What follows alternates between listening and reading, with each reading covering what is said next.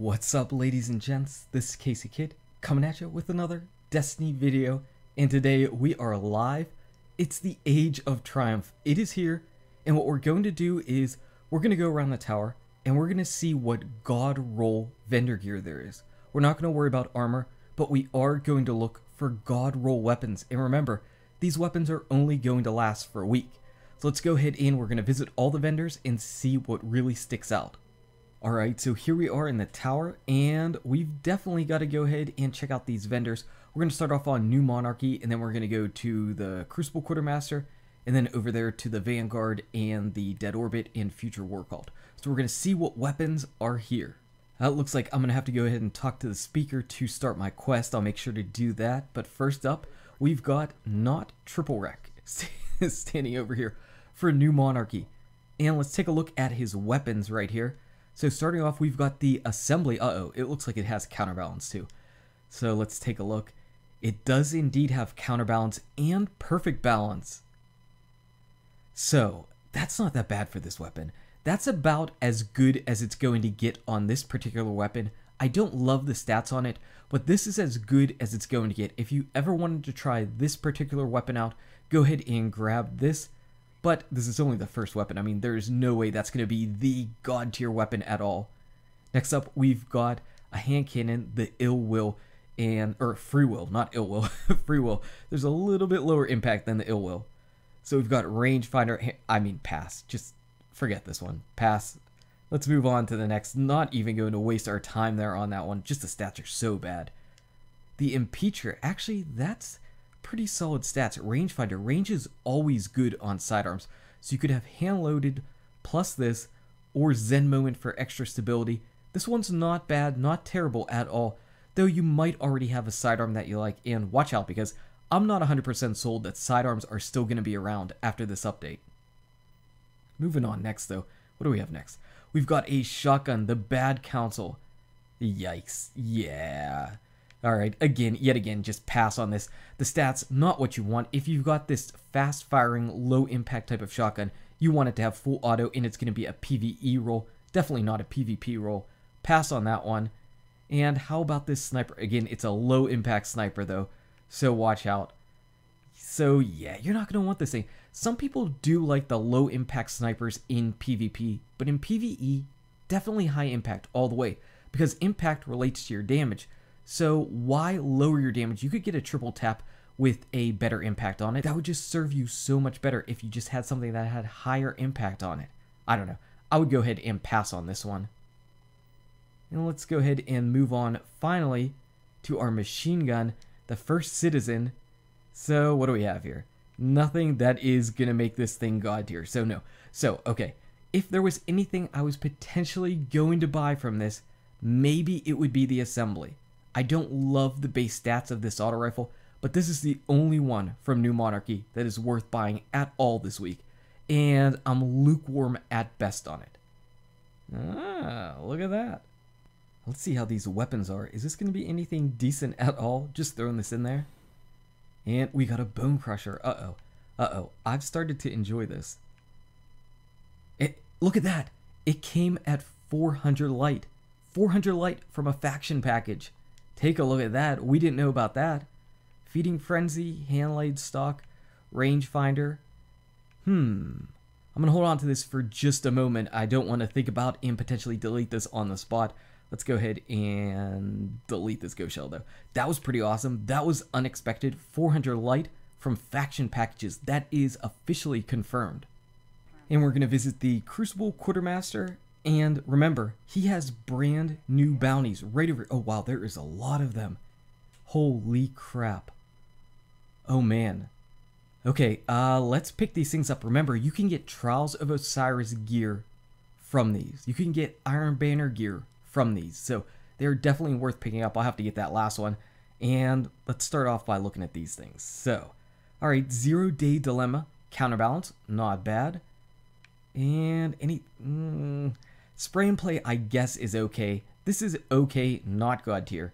Okay, but not god tier. There are a lot of weapons here, so let's take a look at these. So, I'm not a big fan of the Party Favor. I don't like it because that magazine size is way too low.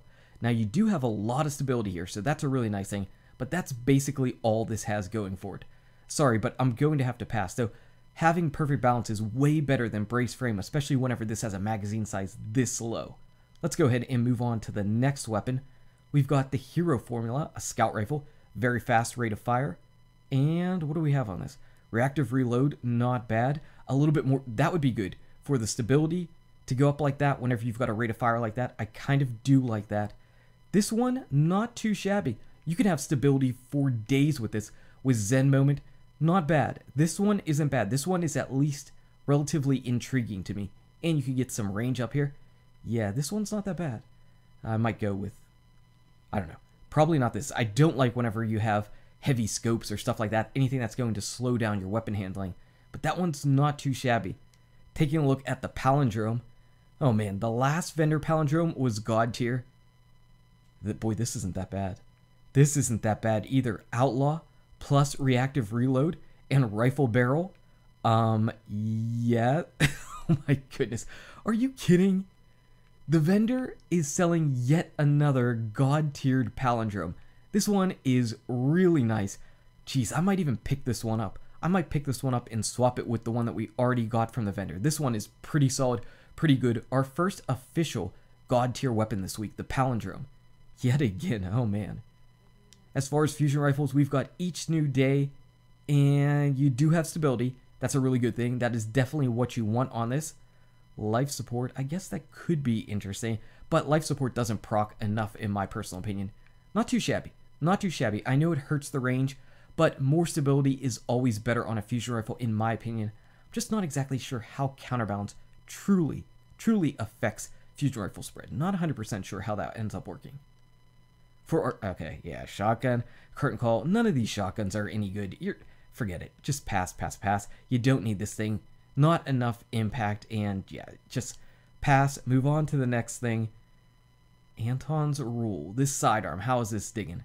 So we've got some extra range, we have hidden hand, not bad. I don't love these first perks though.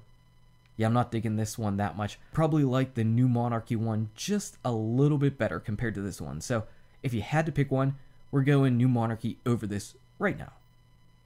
Move on to the next weapon. We've got the Event Horizon. Now this is the impact you like. This is big time impact. And you've got hidden hand.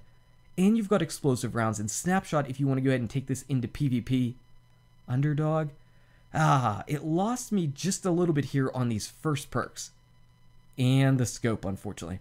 So unfortunately, with a sniper rifle, scope really important. This one is not bad. This is one of those ones that's just so close. We were so perfect right up in here.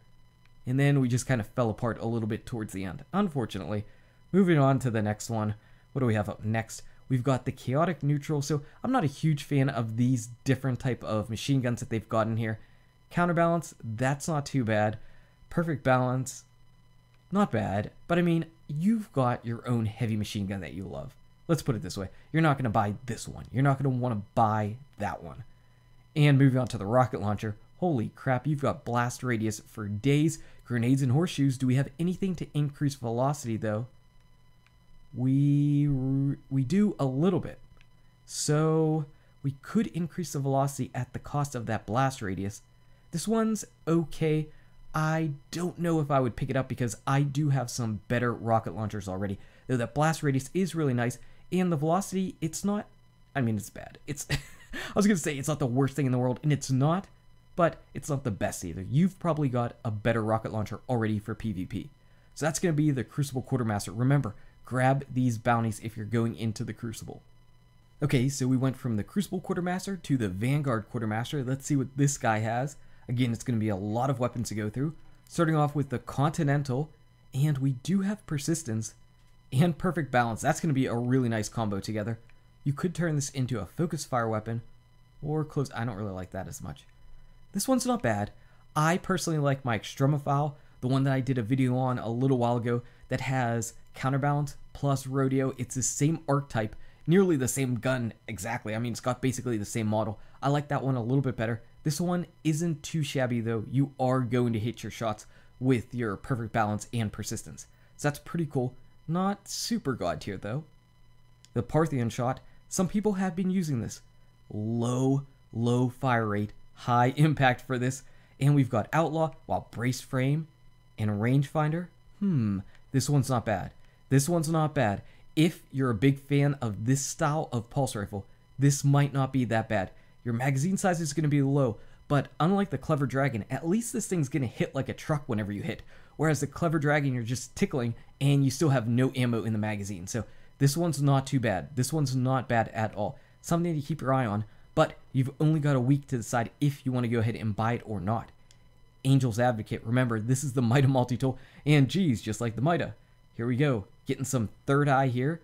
And we've got stability. You definitely want stability, but I don't like the idea of lowering a 14 magazine size. Unfortunately, we're going to have to pass on this one. I think you could get a better roll than this one. I wouldn't waste my money on that, even though the archetype is good. How dare you? Yeah, you know this one's going to be bad already. It's got no range. Hand cannons still need range. Just forget it. Move on to the next one. We've got yet another fusion rifle. This one is faster charging though, lower impact, and it is not going to do it. Pass. Move on to the next one. What do we have? Our sidearm, the Teacup Tempest. And again, we've got range. Good. Always good on sidearms. Extra stability if you wanted. Even more stability. Look, I'm just not in the mood for buying sidearms. I'm just not. I don't think they're going to be as viable. I don't think you're going to see them as much. And if you do, you've already got one that you absolutely love. So I'm not really going for those. In the shotguns. Shotguns and the sidearms that we've got. Oh my goodness. They're just not things. So at least this one is full auto. At least this one is full auto and perfect balance. So this one is a head up over the last two that we looked at. So you could put on Army of One. You could put this on and have some success in PvE. You really could. This one isn't that bad in PvE. In fact, it's like your baby mini Fourth Horseman. This one isn't that bad, but it's extremely situational. Just keep that in mind. Very, very situational. But not the worst thing in the world. I was making fun of it a little bit. I'm sorry, but for PvE, you could definitely use this one. Let's go ahead and move on to our sniper rifle. Again, really low impact on the sniper. That's going to be almost an instant pass. Hidden hand, though, that's pretty nice. Perfect balance, which is probably good with the faster firing sniper rifles. Triple tap, you're really not going to need it, though mulligan, because I'm thinking of this as more of a PvP one. And Longview SLR-10, which is probably the most aim assist in any scope that we've got. So if you really like this impact style and fire rate of sniper rifles, this one might be up your alley. It's not that bad. Now, if it had snapshot here, it would be way better. It would be perfect god tier for this style of sniper rifle. But it doesn't. It's not that bad, though. We're going to move on to our Bone Crusher. We just grabbed a Bone Crusher. How does this one fare? Persistence. Man, I really like persistence. I really do. And extra stability, though I don't want to lower my magazine size. But this wouldn't be too bad. A little bit better handling for sure. Unflinching. Hip fire. This one's not that bad.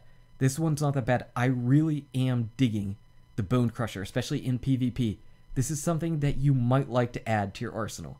A little bit more impact too. Holy crap. How much can this thing hit for with extra impact? Yeah, it hits for a lot already. That's not that bad. That one is not that bad. We're going to keep our eye on that one too. And then disassembly required. Don't like it. Don't like it. Don't care that it has grenades and horseshoes, snapshot. Those are nice perks to go ahead and have in PvP. Javelin. Actually, this one's starting to look pretty good, and then it falls apart right here. Vacuum. Who cares? Army of One. Not really necessary for PvP. You're only going to get to use it basically once. And the barrels, warhead veneers is not that bad. So this one's actually not the worst thing in the world either. I know, I get started, I start looking at the guns from this side, and then they always fall apart here toward the end perks. Alright, gonna go ahead and pass on that. Is there anything to really buy here from the Vanguard Quartermaster? Maybe the Parthian shot. Maybe the Parthian shot. And this for PvE, the Razor. Maybe if you really like this style in Crucible, this one wouldn't be that bad. And maybe the Bone Crusher. Holy crap, those Quartermasters have so many guns to go through. Luckily, we've got two more. There's not a ton of guns for them. We are not going to pledge allegiance to you. Not just yet. And let's take a look at your guns, which we cannot buy.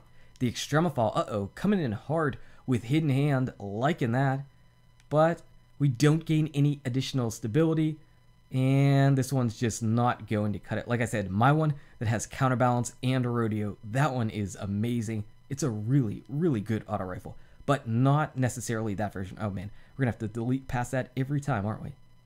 So we've got the Keystone, and it's a scout rifle, low fire rate, high impact, Firefly on it. Uh-oh, why couldn't we have a little bit of stability on this thing? Why not give us just a little bit of stability? Even something like Zen Moment would have worked out well for this. Firefly on a scout rifle. You guys know you love your Hungjoris, don't you? Oh man, this one would have been so close. If we could have just picked up a little bit of stability, man, that would have been amazing. Amazing. Even Zen Moment. Oh man, this one got so close. Next up, we've got our fusion rifle, Worlds to Come. And nope. Not adding any stability. We're going to pass on that and just move right along. Moving right along. Last ditch. How is this shotgun looking? Full auto last ditch. Holy crap. Actually, so this one's not going to be that bad in PvE. It's really not. I know that you're not getting the crazy range that you might want to have in the Crucible, but for PvE, I like to have a hard-hitting full auto shotgun. I really do. I'm enjoying it. That's what I pretty much take around. So if you don't have one, pick one up. Pick up a full auto, higher impact shotgun like this. It will definitely put in work even in the Nightfall. So keep that in mind. This one's not too bad. Go ahead and pick that up if you don't have one. And moving on next, we've got another sniper. All these sniper rifles have no impact in them at all, but this one does have hidden hand, and you could get life support with it. High caliber rounds, lightweight, good scope. It has hidden hand, but I think we're going to just go ahead and have to pass on that one and move on. Finally, I believe it's a rocket launcher. Yeah, this rocket launcher is just terrible. I don't care if it has grenades and horseshoes. I don't care if it has tripod and velocity. Look at these stats. This is a terrible gun. Pass, pass, pass. And finally, last but not least, is Lakshmi. Let's see what she's got for us. And of course, she's going to say, hey, come join the future war call, please, please, please. No. The whale. Let's take a look at this whale. It's got Firefly on it. It's got perfect balance, but it is not giving you range. So I guess if you want a fake Fatebringer, this is close. It's not perfect because it needs Outlaw to really be it. And you're also going to get the Fatebringer anyway. So we're going to have to say pass and move on to our next weapon. Sorry, that one's not going to cut it. The Waltz. So this is basically the Clever Dragon, but take a look at the magazine size that it has already. That is really good. Counterbalance, yes. Hammer Forge, why couldn't we have had perfect balance here? Perfect balance plus counterbalance meant you could actually use this thing and be close to your Clever Dragon. This just, it's so close yet again. So many weapons are just so close, but the god tiers are few and far between this week. They are few and far between. The scout rifle though, how is this looking? So we've got hidden hand, we've got small bore, which, not a big fan of, but we do have full, why couldn't we have more stability? If we're getting full auto on this thing, why not give us more stability? I don't think that small bore is really going to do it. I guess you could try it. If you really, really wanted this style of scout rifle in full auto, you could try this, though it's going to lower your magazine size, which I'm not a big fan of, especially if you're firing in full auto. Hidden hand is really nice. Yet again, so close, so close. All these guys are contenders, but god tiers, few and far between. The Wormwood. Oh wait, the Wounded. That's what we just looked at. The Wormwood. Yeah, have you ever heard of the Wormwood, right? Reactive reload, good, extra damage, but the rest of this stuff, no way. You've already got a Wormwood that you like and will use far better than this, so we're going to pass on that one, and we're going to move on to our final one, our final rocket launcher, with blast radius for days and no velocity. Tracking, nice in PvE, not very nice in PvP. We do have Javelin. Anything extra though? Anything extra for the velocity? A little bit there. No. So unfortunately with a rocket launcher in PvP, you're going to want grenades and horseshoes. Tracking really isn't going to cut it. So we're going to have to pass on this.